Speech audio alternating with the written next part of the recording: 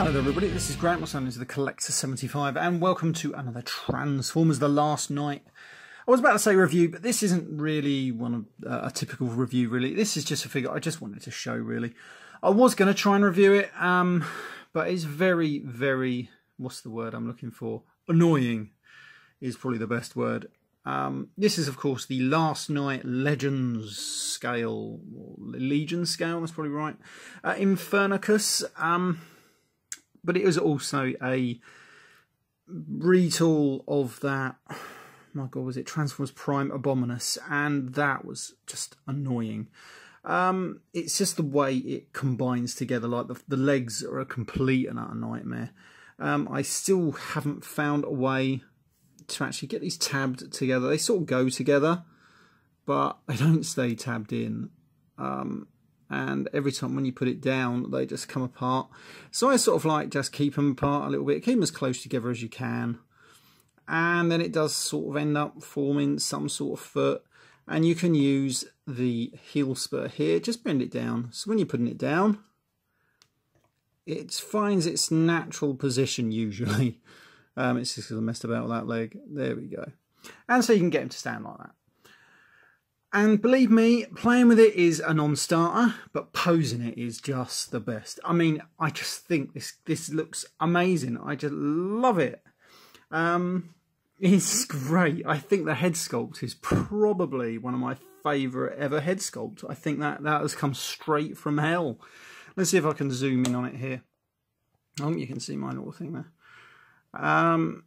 It is just an absolute fantastic head sculpt. It literally, like I said, it just looks like it's come straight from hell. I love it. I love it. It looks like charred, burnt stuff with fire inside. I just love it. I just think it is just really good. So if you couldn't tell, I actually really like it. And I just think the colours go well. The dark, hello, well done there. There we go. Yeah, the dark. This bloody stands are bloody annoying sometimes. Yeah, so the dark colours with the orange just pops out right at you, and I just love it. Now the figures are all in black deco. This is a completely new sculpt. The actual central figure who forms Skulk, is it? Now he doesn't actually transform other than into the torso, and the others are exactly the same as the Transformers Prime, just in a black deco. For better or worse. Now, to be honest, if you remember, they did come out with some oversized versions of this guy and this guy. But they never made the rest, which is annoying, because they actually made them deluxe sized. If they had finished them off and then used these as that, you can imagine you'd have a combiner here, INFERNOCUS, which would be twice the size, and that'd be brilliant. I'd love that. There was a knockoff that you could get that was roughly that size, but it didn't hold together particularly well. To do a knockoff of this like that, I'll be all over it. Anyway, I was going to say something else then. It's gone out of my mind. Anyway, so it is just a really good figure. I mean, just looks wise.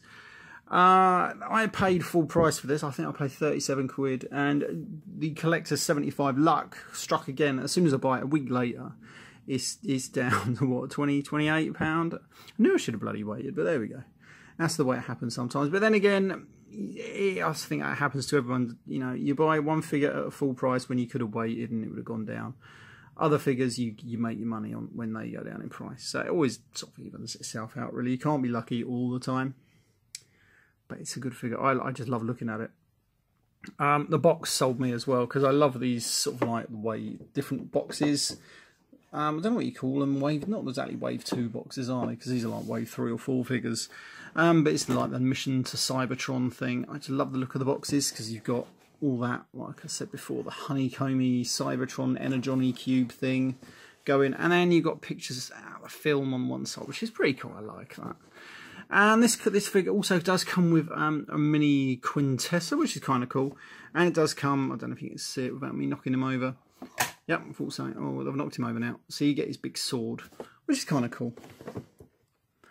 Right, okay, I'm going to leave this here, really. You can't do much else with him.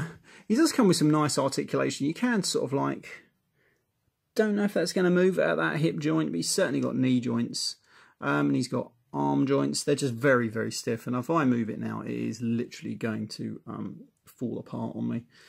So, and you can turn his head. It is a bit annoying, and it is actually mistransformed in the back of the box, which is a bit weird.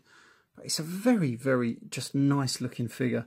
I think there's a way you can put these wings angled upwards, but I couldn't figure it out, and I wasn't in the mood for messing about with it too much. But I just like him. I really do like him. I think he's a cool figure. Once you get him to stand.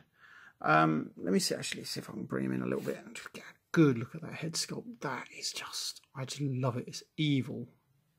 I love it. Absolutely love it. Oh, that was the other thing I was going to say.